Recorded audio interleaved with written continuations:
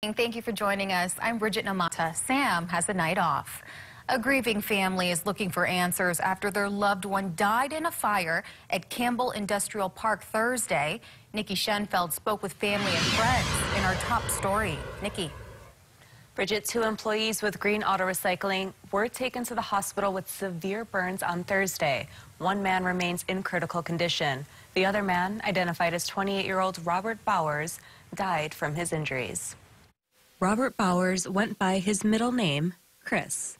He was born on Kauai, moved to Kahalu'u, and most recently lived on West Oahu with his girlfriend, Kaui. He leaves behind 2 daughters, ages 2 and 4.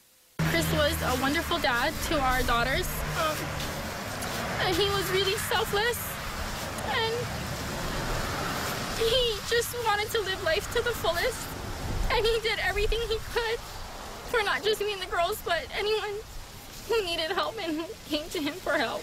Bowers had only been working at Green Auto Recycling for about 2 months when on Thursday a fire broke out. He was rushed to the hospital in critical condition. His best friend at his side once he heard the news. He was on life support. He said it looked like Bowers had burns over his entire body. Well, he was medicated the whole time, so they said that he didn't feel anything, but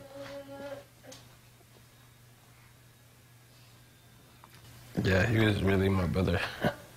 HFD still unable to determine what caused the fire. I'm told they're waiting for the other victim to recover.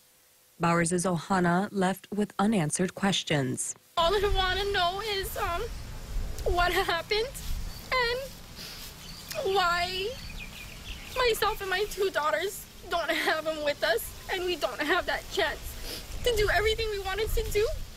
And I just want Chris and our daughters to know just how much he was loved and is still loved. And I reached out to Green Auto Recycling for comment, but have not yet heard back. Bridget. So tragic. Thank you, Nikki.